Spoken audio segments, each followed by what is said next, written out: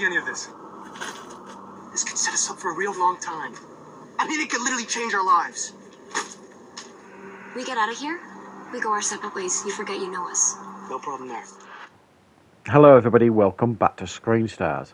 I'm here today to bring you my review for the 2023 thriller Cascade. The film stars Sarah Weisglass, Greg Brick, Joanna Douglas and Sadie Laflamme-Snow.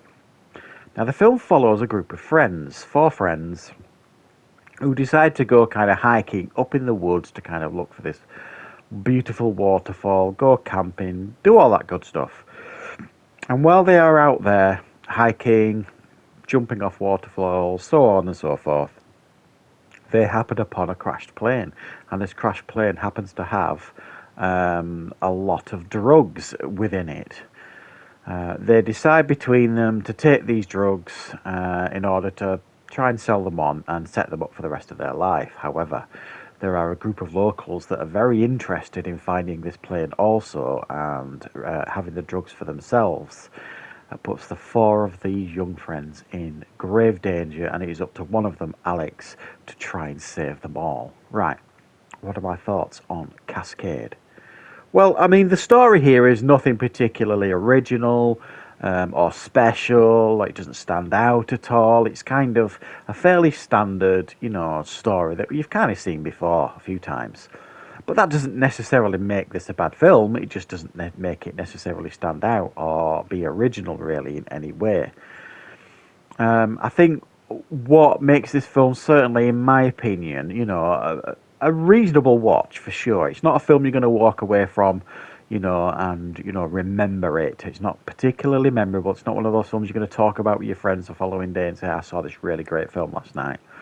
But it's also a film I don't think you're going to walk away from and think you wasted your time either. It's perfectly watchable. It's perfectly decent. And I certainly, I wasn't bored or anything watching the film. I just, didn't think there was anything particularly special about it. I think one of the main things that makes this really quite watchable is the performance by Sarah Weisglass, who plays Alex. She essentially is the main lead here. She has to kind of really knuckle down and toughen up and, to try and get her friends out of the dangerous situation that they found themselves in and go up against, essentially, some very, very dangerous people. And she's really intelligent, very resourceful, and essentially doesn't put up with any crap. Quite an impressive and interesting character, and she was easily the best thing about the film.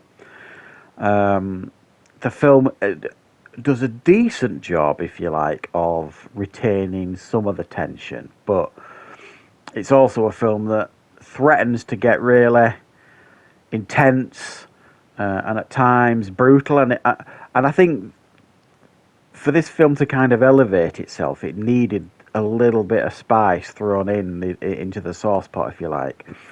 It just felt at times a little bit safe. It felt like the pattern you thought the film was going to follow, it followed. It just didn't give you any surprises. And it's one of those films, for example, we learn right at the beginning of this film that Alex's father is a renowned drug dealer, really. Now, you don't know just how in depth of a drug dealer he is. It kind of doesn't sell him as like this big drug dealer. You just kind of think maybe he's like a local dealer and he's not a very nice man. And she has this confrontation with him at the beginning of the film in front of their mother.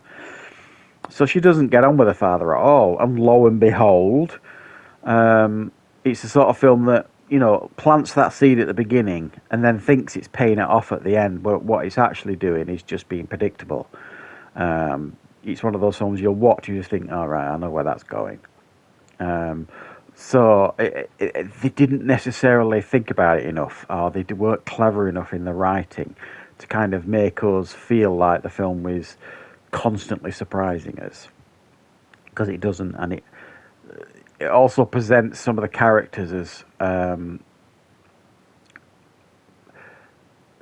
being villainous when they don't actually sell it particularly well. Like some of the villainous characters here in this film, they felt like a little bit like cliches to me, rather than actually being villainous. I think it'd probably been much better to kind of portray them as a little bit more regular rather than like the Southern Mountain Hicks, if you like, that they tried to make them out to be. Just make them regular people, just make them villainous sort of thing. You didn't necessarily have to do the cliches here in the film.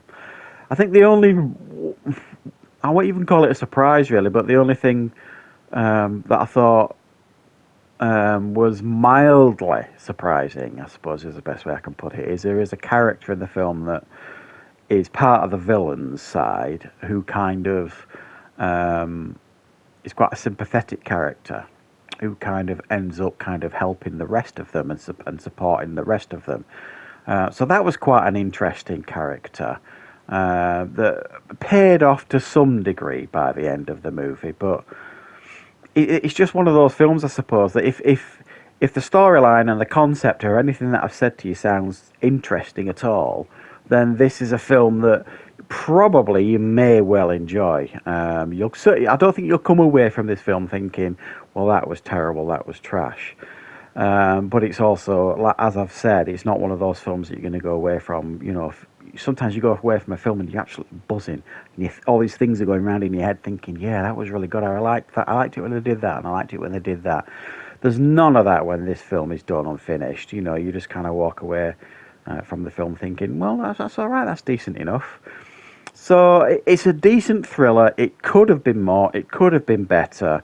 But what they've given us really here is a fairly safe film, but ultimately a decent film as well. That's, you know, it's got some decent production values and some decent performances, and it is certainly maybe worth checking out. So thanks for watching, guys. I hope you enjoyed this review.